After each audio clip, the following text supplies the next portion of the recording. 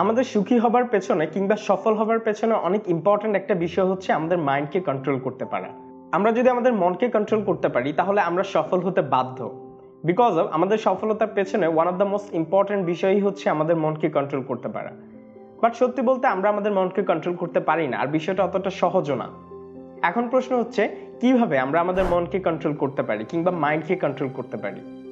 Well, আপনি যদি বিষয়টা সম্পর্কে জানতে চান তাহলে দেখতে হবে পুরো ভিডিওটি, কেননা এই এপিসোডে আমি শেয়ার করব কিভাবে খুব সহজেই আপনি আপনার মনকে কন্ট্রোল করতে পারেন। মাঝখানের সময়টাতে বলে নিচ্ছি, আপনি যদি এখন পর্যন্ত আমার ইউটিউব চ্যানেলটি সাবস্ক্রাইব না করে থাকেন please smash the subscribe button এবং ভিডিওটি শেয়ার করে দিন আপনার বন্ধুদের সাথে। আপনার একটি শেয়ারে অনেকেই যেমন উপকৃত হবে ঠিক তেমনি আমরাও অনুপ্রাণিত হব পরবর্তী ভিডিওর জন্য। যেহেতু আপনি সাবস্ক্রাইব এবং শেয়ার করেই ফেলেছেন, let's get started. Step number 1, চিন্তাকে চিহ্নিত করুন। সত্যি বলতে আমাদের লাইফে সবচেয়ে বেশি প্রবলেম তৈরি হয় আমাদের চিন্তার কারণে। বিকজ অফ আমরা যখন কিছু একটা নিয়ে চিন্তা করা শুরু করি বা দুশ্চিন্তা করা শুরু করি, তখন ওই রিলেটেড যে প্রবলেমগুলো আমাদের লাইফে ঘটেছে কিংবা ঘটতে পারে ওই বিষয়গুলো নিয়ে আমরা ভাবতে থাকি। অথচ আমাদের যে বিষয় নিয়ে আমরা চিন্তা করছি সেই বিষয়ে কিন্তু পজিটিভ রেসপন্সও আসতে পারে, we are not sure. But then again আমরা ওই বিষয়টা নিয়ে অনেক বেশি চিন্তা করতে করতে বিষয়টাকে অনেক বেশি জটিল বানিয়ে ফেলি, যার ফলে আমাদের মধ্যে অনেক ধরনের হতাশা তৈরি হয় যে আমাদের লাইফে এই হতে পারে, সেই হতে পারে, এই ঘটতে পারে কিংবা সেই ঘটতে পারে। যার ফলে আমরা পজিটিভ চিন্তা যেহেতু করতে পারি না, আমাদের লাইফে পজিটিভ কোনো রেসপন্সও আসে না। সো আমাদেরকে আমাদের যে দুশ্চিন্তা আছে, দুশ্চিন্তার বিষয়গুলোকে চিহ্নিত করতে হবে। আপনাকে বের করতে হবে কোন কোন স্পেসিফিক কারণে আপনার বেশি বেশি করে চিন্তা হচ্ছে কিংবা দুশ্চিন্তা হচ্ছে কিংবা আপনার মধ্যে নেগেটিভিটি জন্ম নিচ্ছে। স্টেপ নাম্বার 2, মনকে কিংবা চিন্তার বিষয়কে ভিন্ন দিকে নিয়ে যান। সত্যি বলতে আমরা সবাই জানি যে আমরা চাইলেও আমাদের চিন্তা করাকে বন্ধ করতে পারবো না। আমরা যে একটা বিষয় নিয়ে চিন্তা করছি, চাইলেও এই বিষয়টা নিয়ে চিন্তা করা কিংবা টোটালি চিন্তা করা বন্ধ করতে পারবো না। বিকজ অফ আমাদের মস্তিষ্ক কখনোই নিষ্ক্রিয় হয়ে থাকতে চায় না, কিছু না কিছু করতে চায়। যার ফলে আমাদের হাতে যখন কাজ থাকে না বা কিছু করার থাকে না, তখন আমাদের মস্তিষ্ক নিজের মধ্যে এক ধরনের চিন্তা শক্তি তৈরি করে, যার ফলে আমরা কিছু না কিছু নিয়ে ভাবতে শুরু করি। সো আমাদেরকে যেটা করতে হবে বা যেটা আমরা করতে পারি সেটা হচ্ছে ডাইভার্ট করা, অর্থাৎ আমাদের মনকে কিংবা চিন্তাকে অন্য বিষয়ে ডাইভার্ট করতে হবে। যেমন আপনি একটা বিষয় নিয়ে চিন্তা করছেন, সেটা খুব জটিল, সো আপনাকে কি করতে হবে, এর চেয়ে তুচ্ছ কোনো বিষয় নিয়ে চিন্তা করা শুরু করতে হবে। যেমন আপনি যে শার্টটা পরে আছেন বা যেই টি শার্টটা পরে আছেন বা যেই জামাটা পরে আছেন সেটা কোত্থেকে নিয়েছেন, বা সেটা কত টাকা দিয়ে যেন নিয়েছেন, বা সেটা আপনার পছন্দ কিনা, বা সেটা নেওয়ার সময় কি কি গল্প তৈরি হয়েছিল, বা তখন সেলসম্যানের সাথে আপনার কনভারসেশনটা কেমন ছিল, এই ধরনের বিষয়গুলো নিয়ে চিন্তা শুরু করতে পারেন। এই ক্ষেত্রে আপনি খুব সহজে আপনার মনকে কিংবা আপনার চিন্তার বিষয়টাকে ডাইভার্ট করতে পারবেন, যার ফলে আপনি যে জটিল বিষয়টা নিয়ে ভাবছেন সেই জটিল বিষয়টা থেকে নিজেকে খুব সহজে বের করে আনতে পারবেন এবং এর মাধ্যমে আপনার লাইফে কোনো ভুলভাল ডিসিশন তৈরি হবে না। Step number 3, music therapy apply করুন। সাইকোলজি বলছে আমরা যখন গান শুনি, গান শোনার মাধ্যমে আমাদের শরীর থেকে ডোপামিন নামক এক ধরনের হরমোন নিঃসরণ হয়, যা আমাদের মনকে কন্ট্রোলে আনার জন্য অনেক বেশি সহযোগিতা করে।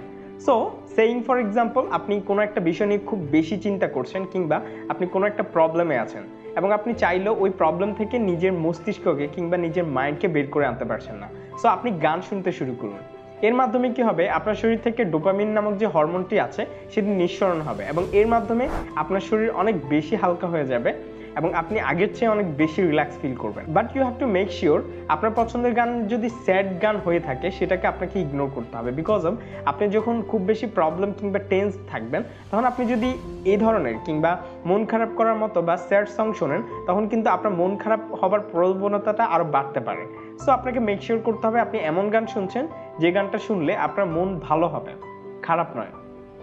স্টেপ নাম্বার 4, মোমের আলোর দিকে তাকান। সত্যি বলতে সাইকোলজি প্রুভেন একটি ট্রিক হচ্ছে মোমের দিকে তাকানো। এই মোমের দিকে তাকানোর মাধ্যমে আপনি আপনার অ্যাটেনশন সম্পূর্ণভাবে ভিন্ন একদিকে টার্ন করতে পারেন। যেমন আপনি খুব বাজে একটা বিষয় নিয়ে ভাবছেন, যেটা থেকে আপনি টোটালি বের হতে পারছেন না আমার উপরোক্ত যেই স্টেপগুলো আছে সেগুলো ফলো করার মাধ্যমে। সো আপনি যেটা করতে পারেন, একটা জ্বলন্ত মোমের দিকে তাকিয়ে থাকতে পারেন এবং দেখতে পারেন যে মোমটা যে জ্বলে যাচ্ছে এবং ক্ষয় হচ্ছে, এই বিষয়গুলো এগুলো আপনি যখন অনেকক্ষণ ধরে তাকিয়ে থাকবেন মোমটার দিকে বা জ্বলন্ত মোমের দিকে, তখন দেখতে পাবেন যে আপনার মেন্টালিটি কিংবা আপনার আগ্রহ কিংবা অ্যাটেনশন সম্পূর্ণভাবে চেঞ্জ হয়ে যাচ্ছে অন্য একটা বিষয়ের দিকে, আর সেটা হচ্ছে মোমবাতি। সো আপনাকে মেক শিওর করতে হবে আপনি যখন খুব বেশি টেন্সড কিংবা খুব বেশি ডিস্টার্ব হয়ে আছেন, তখন আপনি জ্বলন্ত মোমবাতির দিকে তাকিয়ে আছেন। এর মাধ্যমে খুব সহজেই আপনি অন্যদিকে অ্যাটেনশন ড্র করতে পারবেন এবং এই প্র্যাকটিসটার মাধ্যমে আপনি আপনার অ্যাটেনশন অনেক বেশি কিংবা মনোযোগ অনেক বেশি বাড়াতে পারবেন। স্টেপ নাম্বার 5, আশা রাখুন। সত্যি বলতে আমাদের লাইফে যত প্রবলেমই আসুক না কেন বা যত বাজে সময়ই আসুক না কেন, আমরা জানি এর পরেই আমাদের লাইফে ভালো সময় আসবে, কিংবা এর পরে আমাদের লাইফে ভালো সময় আসবে। বাট আমরা যখন প্রবলেমে পড়ি বা আমরা যখন খুব বাজে সময় থাকি, তখন কিন্তু এই বিষয়গুলো আমরা ভাবতে পারি না, যার ফলে আমাদের মন আমাদের কন্ট্রোলের বাইরে চলে যায়। সো আপনাকে আশাবাদী হতে হবে যে আপনার লাইফে এখন যেহেতু যেমন খারাপ সময় যাচ্ছে, ঠিক তেমনি ভালো সময়ও কিন্তু আসবে। আমরা যেহেতু আশায় বাঁচি, সো আপনার মনের মধ্যে এই ধরনের আশা জাগানোর মাধ্যমে কিংবা হোপ তৈরি করার মাধ্যমে আপনি খুব ইজিলি আপনার মনকে নিজের কন্ট্রোলে নিয়ে আসতে পারবেন। So you have to make sure যে আপনি আপনার মধ্যে আশা জাগাচ্ছেন যে ভালো সময় অবশ্যই আসবে। স্টেপ নাম্বার 6, পর্যাপ্ত ঘুমন। আপনি দেখবেন যেদিন রাতে আপনার খুব ভালো ঘুম হয় না, পরের দিন আপনার খুব রাশ যায় কিংবা খুব বাজে যায়। কেন? বিকজ অফ আপনি যখন রাতে ঠিকমতো ঘুমাবেন না বা পর্যাপ্ত বা যথেষ্ট ঘুমাবেন না, তখন পরের দিন আপনার মধ্যে অনেক বেশি টায়ার্ডনেস কাজ করবে কিংবা লেথার্জিক একটা ফিলিং কাজ করবে, যার ফলে আপনি সবগুলো কাজ নর্মালি কিংবা কমপ্লিটলি করতে পারবেন না। আপনার মধ্যে এক ধরনের রাশনেস কাজ করবে। কারণ হচ্ছে আপনি যদি ঘুমটাই ঠিকমতো রাখতে না পারেন, তাহলে কিন্তু আপনার মেন্টাল এবং ফিজিক্যাল দুটো কন্ডিশনই অনেক বেশি বাজে হয়ে যাবে। সো আপনার মনকে নিয়ন্ত্রণ রাখার পাশাপাশি আপনার শারীরিক অবস্থাকেও নিয়ন্ত্রণ রাখার জন্য আপনাকে মেক শিওর করতে হবে যে আপনি পর্যাপ্ত ঘুমোচ্ছেন। স্টেপ নাম্বার 7, মানবিক চর্চা করুন। সত্যি বলতে আমাদের লাইফে কিন্তু আমরা অনেকগুলো এমন স্কোপ পাই যে আমরা অন্যদেরকে হেল্প করতে পারি। যেমন আপনার অফিসের আপনার কোনো জুনিয়র হতে পারে যে অফিস সম্পর্কে কিছুই জানে না, কিংবা একটা নির্দিষ্ট প্রজেক্ট তাকে হ্যান্ড ওভার করা হয়েছে, প্রজেক্টের সম্পর্কে সে কিছুই জানে না, আপনি তাকে হেল্প করলেন। অবশ্যই আমরা কিন্তু হেল্পের মাধ্যমেই আমরা বড় হই। কেউ একজন আমাকে হেল্প করছে বলেই আমি এই পজিশনে আসতে পেরেছি, বা আপনাকে হেল্প করেছে বলেই কিন্তু আপনি ওই পজিশনে আসতে পেরেছেন। সো এইভাবে আমরা কিন্তু হেল্পের মাধ্যমেই সমাজে বেড়ে উঠি কিংবা বড় হয়ে উঠি। সো আমরা যদি সারাদিন প্রচুর কাজের মাঝখানেও মানুষকে এভাবে মানবিকতার সহযোগিতা করতে পারি, যেমন আপনি রাস্তায় দেখলেন যে এক বৃদ্ধ লোক তার যেই খাবারগুলো আছে সেগুলো কন্টিনিউয়াসলি খেতে পারছে না, কিংবা তার যে ব্যাগটা আছে সেটা উঠাতে পারছে না, আপনি তাকে হেল্প করলেন, কিংবা গাড়িতে উঠতে কোনো একটা মহিলাকে সহযোগিতা করলেন। এ ধরনের অনেকগুলো স্কোপ পাবেন আপনি, যেগুলো অ্যাপ্লাই করার মাধ্যমে আপনি আপনার মনকে কন্ট্রোল করতে পারবেন, বিকজ অফ আপনার মধ্যে এক ধরনের স্যাটিসফ্যাকশন কাজ করবে। সো মেক শিওর করুন আপনি সারাদিনের কাজের ফাঁকে মানবতার পরিচয় দিচ্ছেন কিংবা মানুষকে হেল্প করছেন। স্টেপ নাম্বার 8, হাসার প্র্যাকটিস করুন। সত্যি বলতে দৈনন্দিন কাজে আমরা অনেক বেশি ম্যাচিউর আচরণ করি, যার ফলে আমরা আমাদের প্রয়োজনেও অনেক সময় হাসি না, যেটা মোটেও ঠিক না। কারণ হচ্ছে সাইকোলজি বলছে হাসি আমাদের নর্মাল লাইফকে নর্মাল করে রাখার জন্য অনেক বেশি হেল্প করতে পারে। সো আপনার লাইফে যদি হাসি না থাকে তাহলে আপনি বাঁচবেন কি করে? আমি মাঝে মাঝে কিছু মানুষকে দেখে আশ্চর্য হই, লাইক সিরিয়াসলি এই মানুষগুলো সারাদিনে হাসে না। সো এরা কিভাবে বেঁচে আছে? I just don't know. মানে এই ধরনের আচরণ দেখানোর কি দরকার বলুন? আপনার মধ্য থেকে যদি হাসি আসে দেন হাসুন, কে আপনাকে হাসতে মানা করেছে? বা হাসির মধ্যে তো এখন পর্যন্ত ভ্যাট লাগানো হয়নি, রাইট?